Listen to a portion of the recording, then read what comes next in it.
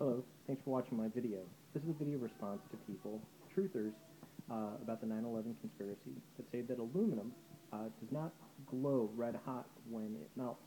In fact, it only turns into a silver pool. Of course, I don't have a whole bunch of aluminum sitting around, but Reynolds Wrap is pure aluminum. And what we're going to do is take a small sheet,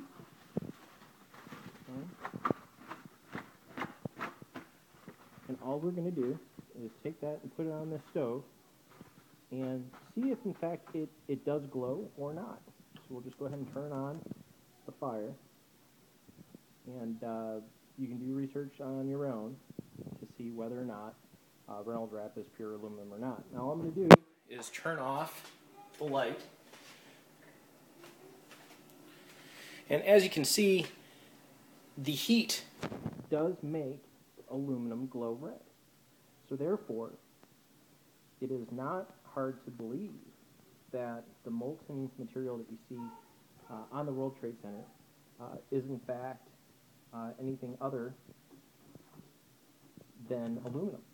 And of course, I'm not getting these temperatures anywhere near the temperatures that you saw on the World Trade Center that day, but the red is not just the flame from underneath. The flame, although does have a little bit of orange to it, does not. It takes a while for it to reach the temperature, and once it does, it's the actual metal, you can see here, which is getting red hot.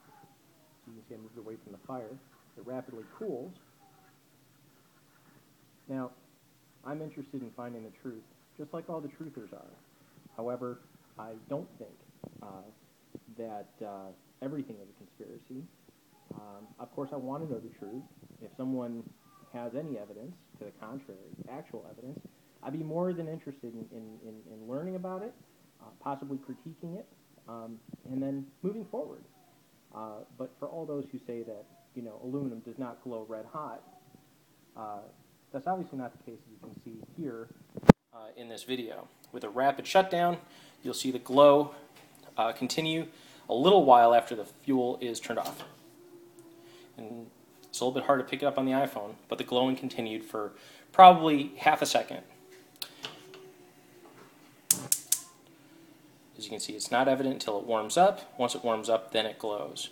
So it's not just a reflection of light, it's actual temperature here. Discussions as to what the temperature are inside of the World Trade Center is a different question for a different day. Obviously, I have to do a field test on that.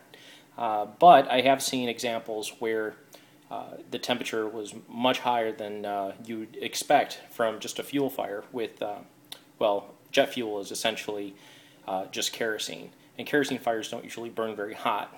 However, there is some evidence that in a confined space, the temperature can rise well above the burning point of kerosene. And also, there were some naturally occurring thermite reactions with molten aluminum touching any rust. It actually causes its own reaction, thermite reaction, that some people might have seen as evidence of thermite, but we'll discuss that later.